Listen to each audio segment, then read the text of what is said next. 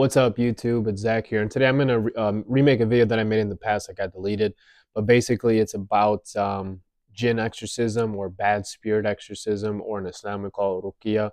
Now, this is something that all three books, whether it's the Quran, the Torah, the Bible, all three religions talk about. Even spirituality talks about. And this is, most often, how does a bad spirit get into someone? Well, oftentimes it happens through black magic. Someone inducing this, putting, doing certain techniques and putting black magic on an individual. Within the Quran, we had Surah Al-Falaq and Al-Nas, and oftentimes that's what we tell people to read in order to get rid of this. But also those, Al-Falaq in particular talks about how people tie the knots in order to, put evil in someone. Now that might confuse the reader, like, well, what does tying the knots have to do with anything? Well, I'm not going to go into the techniques that people use to put black magic on individuals, but one of those techniques is, yeah, they tie knots in certain ways and say certain things, and that's how they do it. And in the Quran specifically, addresses that. Now, one thing that's important to understand is that all my videos in general, what I'm trying to do is, get people into the belief in God and into the supernatural, which are interconnected, right? Because God is the supernatural. God is everything, right? And, that's what I hope. A lot of my viewers, they might be atheists, or people might be atheists, or they might not understand things. And, when I talked about my last video, is religion just ancient fables and stuff? A lot of the criticisms that people have towards religion, I try to, refute that. And I do this a lot through personal experiences as well as things in the Quran, but this is very much a personal experience thing. So anyways, I ended up meeting this girl, and she was just on Facebook. I know she posted like tarot cards, and I was like interested. I was like, oh, you're into tarot cards? I wanted to know about that. And I know she was a really, really talented reader. She was also someone who's religious. She essentially kind of grew up in the church, so to speak. And, I remember she was doing reading. She had some bad things happen to her. Like, I remember she told me she was driving, and then these people cut her off, and they got out of the car and like punched her in the head, and she was like traumatized from it. And she was just having these crazy things happen to her.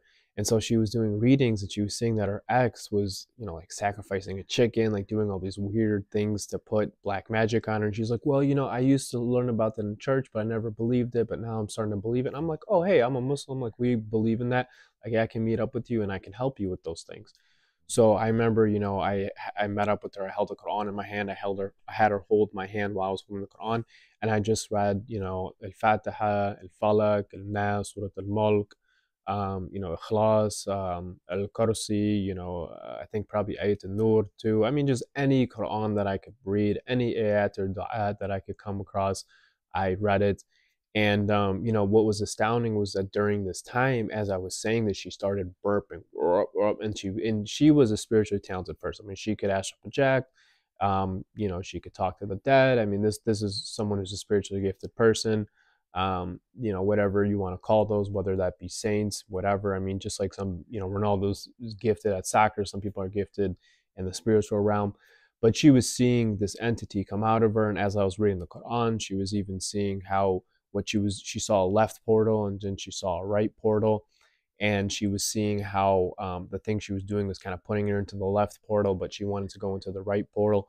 She was seeing how, as I was reading this, that all the curses and the sihr and the magic that they put on her was going back to them. And this is something that within Islamic tradition we talk about, that when someone puts black magic and you get it off, you send it back to the individual. That's why it's not worth it to do black magic, whether people are in Santeria or whether people are in Kabbalah or any type of spiritualism that even is separate from the Abrahamic religions. They all say don't do black magic because it all ends up coming to bite you in the ass. I mean, that's karma, so to speak, right? And you just curse yourself. I mean, is it really worth it to get someone back for whatever 2 weeks? Their life sucks and you have to spend eternity in hell for that? I mean, it's not worth it. So this was interesting, and she was burping as I was doing this, and she was seeing that entity being released from her. And during that time period, she really became strongly into Islam, and that's what my goal is to help people. I've seen other videos of ruqiyas, and the concept of the jinn being stuck in the stomach seems to be a strong concept. So I personally experienced that. I personally saw it. I mean, I was brought to tears as I was reading this and seeing her reaction, because anytime I see something that brings God in my face is such a great thing. And So how does this apply to you? I know there's people out there who say, well, I'm a Ruqiya, I'm a this, I'm a this. You don't need to go to a sheikh. You don't need to go to someone who claims there is specialty Ruqiya. You don't need to go to an exorcist, whatever the hell you want to call them. These are things that you can do on your own. These surahs, whatever, you can read them online. You got YouTube, and you can read or sing along.